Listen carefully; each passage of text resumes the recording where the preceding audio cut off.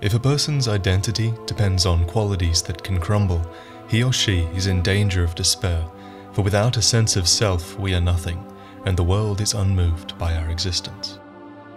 If everything should fade, what will be left of me? We live in fear of this loss of self, our existential crisis. I'm called Lucatiel. I come from Mirrah, a land of knights. My sword is always ready. There is only one way up in Mirrah. Join the Order and prove yourself in battle. My family had little fortune and no name. I had to carve out a piece of the world for myself, with two things: my sword and my loyalty to my lord. I was raised to wield a sword from birth. Life was hard, but I never gave it a second thought. I had swift success on the battlefield and quickly attained respectable stature. And then I came here to... Who are you? We came to Drangleic seeking answers. Our flesh, like many others of humanity, is branded with the dark sign of the undead. While marked, an undead's memory of their humanity will fade, until only a hollow husk remains. Undeath robs us of our past, and in doing so, it robs us of our fate. Lucatiel was marked, and she bears it with shame, for it forced her out of her homeland. Across many kingdoms, the appearance of this curse and those who bear it has been met with fear and hatred. The King of Iron bound the undead in chains and tortured them endlessly. The current King of Light did much the same, sending them to an inescapable Bastille. It is not so strange to think that the land of Mirrah would have reacted in much the same manner, damning Lucatiel if it was ever discovered what she had become. Have you heard of the undead? These poor souls affected by the curse. An undead gradually loses his humanity until his wits degrade completely. Finally, he turns hollow and preys upon others. And a hollow can never be human again. One can skirt this wicked fate only with the help of the souls found here. Assuming, of course, that the legends are true, I can only hope that they are. The mask hides Lucatiel's shame. It is said that Drangleic holds the souls that can cure the curse. Many adventurers rose to the call, some driven by greed, others by desperation. For Lucatiel, Drangleic holds salvation. I found my thoughts growing hazy. My memories are fading, oldest first.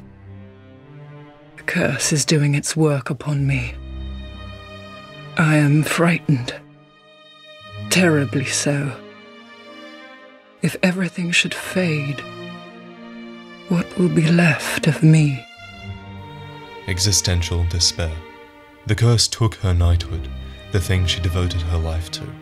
Lucatiel's self was based on her prowess as a knight and her loyalty to her lord. Forced to leave for Drangleic, what does she have left? She will lose herself, given time. She will lose that which made her what she is. Oh, you... My thoughts are very scattered. What is this curse? The question rings in my mind, but I haven't the focus to answer it. Loss frightens me no end. Loss of memory, loss of self. If I were told that by killing you I would be freed of this curse, then I would draw my sword without hesitation. I don't want to die, I want to exist. I would sacrifice anything at all for this. It shames me, but it is the truth. Sometimes I feel obsessed with this insignificant thing called self. But even so, I am compelled to preserve it. Am I wrong to feel so?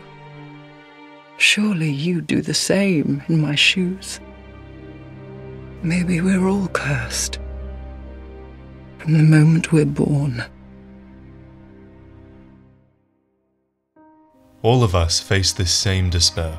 Cursed or not, there is no meaning in the world, beyond what meaning we give it. Despite this, we seek meaning, for a life free of purpose simply means that we are able to imprint our own. We are all a product of our past, and this shapes our future, but an undead is doomed to lose his past, and thus fated to be robbed of his future. Lucatiel has one hope: to find her past and recover who she was. I had an older brother. We learned to fence together. He became the most decorated swordsman in all of Mirrah. I never even compared to him. In fact, I never beat him, not once. But then, one day, he was gone. Lost without a trace. Now I'm certain that he was taken by the curse. If only someone would hear my tale. My brother must have come here, too. Soon I may forget even about him.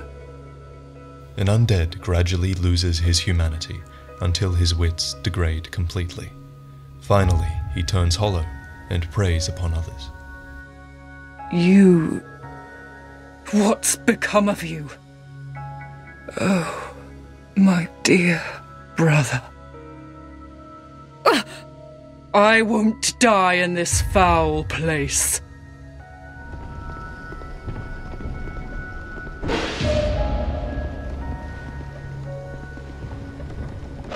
You... Who are you? Oh...